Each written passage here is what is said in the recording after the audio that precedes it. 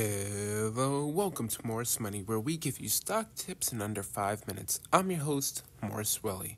A topic that's hot in the market is the possible tapering from the Fed. If you're like me, you might be confused hearing this. Today, we're talking about what tapering means and how you could possibly benefit from it. Tapering is a reduction of the rate at which a central bank accumulates new assets on its balance sheet under a policy of QE.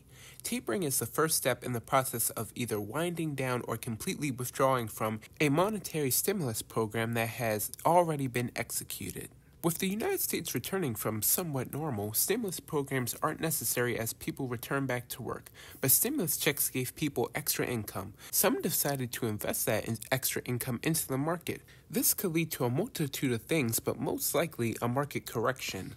The Buffett indicator suggests that the market is strongly overvalued. With potential tapering, valuations could decrease and we could potentially find some great deals on the market.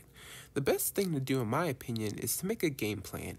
You should always have one, but with a potential market correction on the horizon, it's a good idea to make a list of companies you'd want to buy, along with adding to positions that you already have at a discounted price. What are your plans with a potential tapering coming from the Fed?